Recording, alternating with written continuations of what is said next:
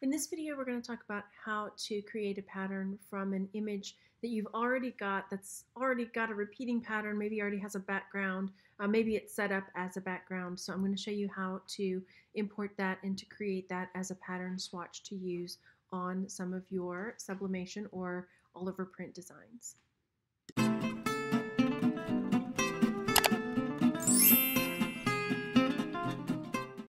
Hey everybody, my name is Margaret. Welcome to my channel, Texas Gal Treasures. I'm creating a playlist of videos on how to create sublimation print for whether you're using this for Printful or something else, but I made a really cool dress using the sublimation print and it's up on Printful. So in this series of videos, I'm going to have everything from setting up your Printful account to how to integrate it with Etsy and also different ways to create a sublimation print because there are a few different ways and there might be different things you're trying to create. And so I'm going to be creating each in its own separate video. So if you're interested in checking those out, make sure to check out the playlist and to save it to your watch later or whatever print on demand playlist that you may have saved so that you can find it when you need it. And I hope you enjoy. Leave me a comment and let me know what you think of everything. Make sure when you go to sign up for Printful and Etsy that you use my links down below. That lets Printful know that I'm the one that sent you, and also on Etsy it gives you 40 free listings. So make sure you use those down below. I really appreciate it. Thanks so much. So you're going to open up Illustrator and you're going to create a new document. Again, I'm using 3 inches by 3 inches. I need it to be a square. I'm going to create that.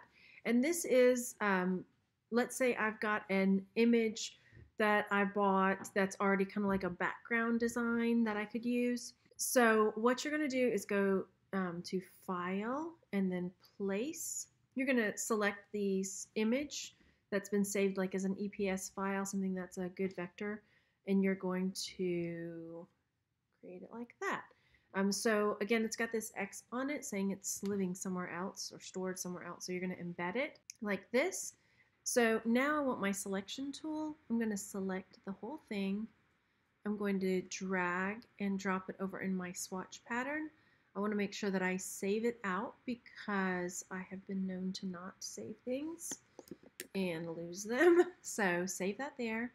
Now the next thing I want to do, I can take this out now if I want to, because I don't really need this anymore. So I can take that out. I want to see if my pattern works. So I've got a rectangle here.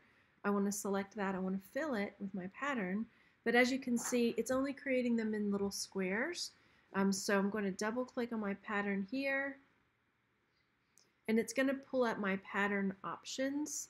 And what I want to do is select this size tile to art like that.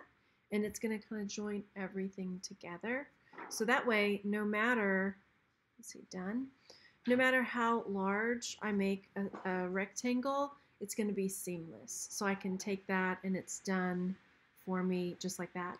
So let me show you an example of how this is going to work. Let me open a recent file, let's say from my dress pattern. And I want to take this one out and take the background out because I don't need that. So let me size this 57 to 30 to match my square, or rectangle rather, and put it over here. Align it, please. So I know right now it's blue, but let's say I want to use my swatch pattern that is not the hot dogs. Oh, I want to use my acorns and squirrels. So I need to come over here, and remember I saved it. So I want to come to user defined down at the bottom and select the one that says acorn. Is that the right one? And then I select that. And then once again, you can see it's still like that. Okay, so what you're going to have to do is you'll double click this. See, as you can see, it's kind of tiling it. So double click to get the pattern menu to pop up. And of course, if it doesn't, then you can go, I'll show you in a second. If it doesn't pop up when you're asking it to, object, pattern, edit pattern, and that will pop it up. And then here you want to size tile to art, and that will make it all seamless. And there you go. So now I'm done. Let me zoom out. And you can see like this is my skirt pattern for Printful. Again, if I want, if you're at this point and you're wanting to change the size of this, there's another video, but I can show you real quick. Object transform scale, and I want to drop it down, make it, well, I want to make it bigger, so I want to make it 300%, let's say.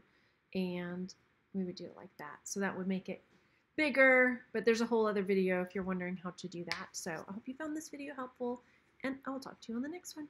Bye, everybody. Don't forget, you guys, I've got 2 links down below. One is for signing up for Printful, and the other one is to get your 40 free listings for Etsy. Thanks for checking out the video, everybody. Go down there and leave it a thumbs up, and leave me a comment and let me know what you thought. Was it clear? Did you understand? Or was there something I need to elaborate on?